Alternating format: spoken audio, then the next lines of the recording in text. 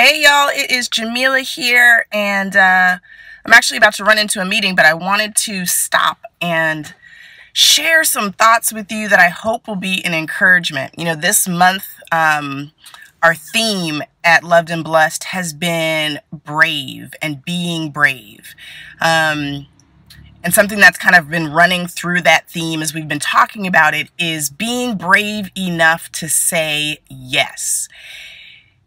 Being obedient and trusting God and saying yes, even when it's hard, even when it doesn't make sense what He's asking you to do, even when other people might think that it's crazy or strange.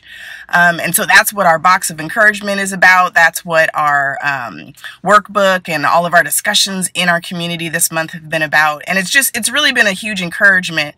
I know to me and to also a lot of the other ladies. And it was so funny because something happened in the last 48 hours. And it just dawned on me how beautifully it is a testimony of being brave and being obedient. You may have seen me share this on some of our other, in the community actually. But, a lot of the ladies who are members of Loved and Blessed are struggling with different things. We all struggle with things in life, and sometimes we're in a season it's just hard, and sometimes there's actually a big monumental thing that maybe we're struggling with or that you are struggling with. And Loved and Blessed as a community is a place where it's actually safe to share those things and share the challenges and share what's on your heart. And there's so many beautiful women in there who pray for each other. It's not just me. There's other encouragers in there who are praying for each other and reaching out to each other. And one of the ladies in our community has been struggling so hard. And it's been she's been struggling for a long time. I personally just started reading this book called A Long Obedience in the Same Direction. And I'm only a chapter in, but it's already started to really bless me in just the times where the struggle is hard. And just because, sometimes we're struggling through something and it's only for a month or a week or a few days. And there's other times where we've been struggling for the same thing for a really, really long time. And it's hard to keep that endurance up and the faith to keep moving forward. And so this lady has been struggling for a really, really, really long time. And she was just feeling so hopeless and so depressed. And she shared that in our community, and all of us rallied around her and were encouraging her. And then I just found out yesterday that one of the ladies in our community reached out to her directly outside of our online group and actually went and visited her and just was there for her and uplifted her spirit.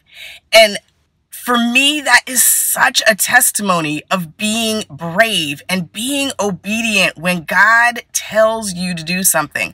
When the Holy Spirit puts something on your heart that might seem awkward, reaching out to someone who you've never met in real life, but is going through a tough time.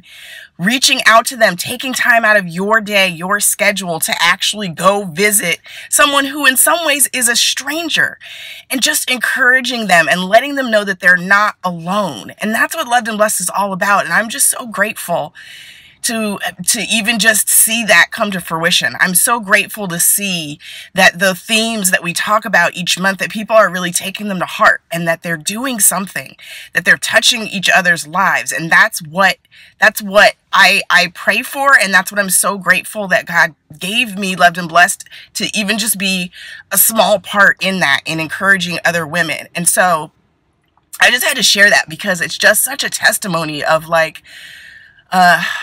just that obedience. We were talking the other day in the group about, how sometimes our disobedience can block someone else's blessing. And this is such an example of that, of this woman she was just feeling so alone. And so for someone who in a lot of ways is a stranger to her, to reach out and be obedient and just reach out to her and spend time with her.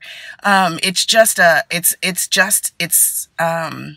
just such a blessing. And her obedience, she was able to be a blessing to someone else. And she changed that woman's life in a way that I don't even know if she realizes how big of an impact just her taking that time out to do that is and has been for that other lady. So I really wanted to share that to encourage you that if God puts something on your heart and you're scared, or you're like, this is going to be awkward, or I'm not sure how to do it, just trust him and do it anyways. Do it anyways, because you have no idea how your obedience might bless someone else and change someone else's life for the better.